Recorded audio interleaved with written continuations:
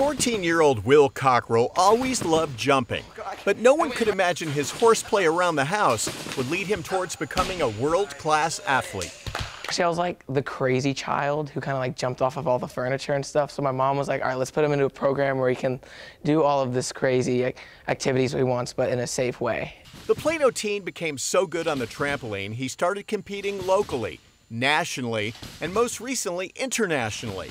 He represented the United States at the World Under-17 competition in Baku, Azerbaijan.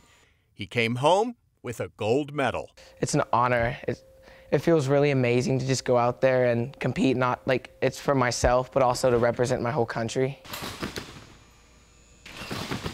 This is Will's training home, Flip Factory Trampoline and Power Tumbling in Plano.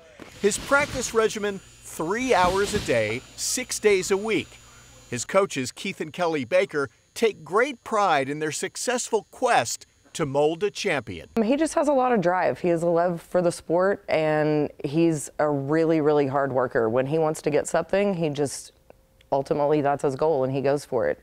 He goes for it until he gets it. Will is training for his next big competition, the World Cup in Rimini, Italy.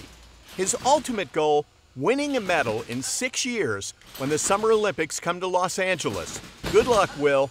We'll be following your journey as you continue to make us all Plano proud.